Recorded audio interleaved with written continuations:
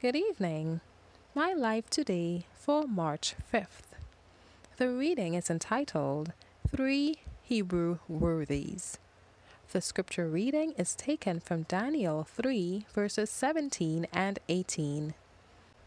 If it be so, our God whom we serve is able to deliver us from the burning fiery furnace, and he will deliver us out of thine hand, O king.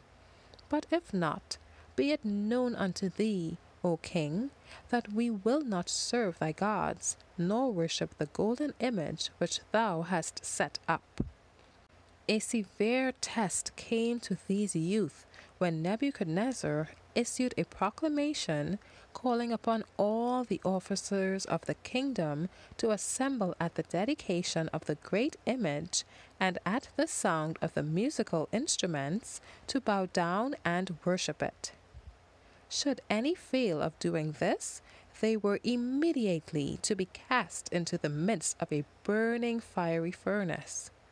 The worship of this image had been brought about by the wise men of Babylon in order to make the Hebrew youth join in their idolatrous worship. They were beautiful singers, and the Chaldeans wanted them to forget their God and accept the worship of the Babylonian idols.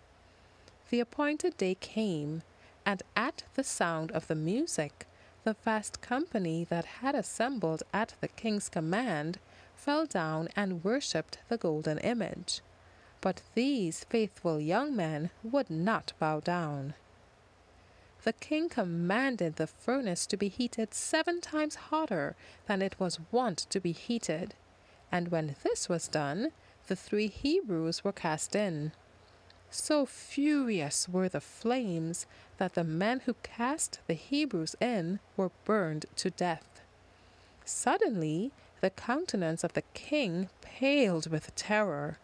His voice trembled with excitement.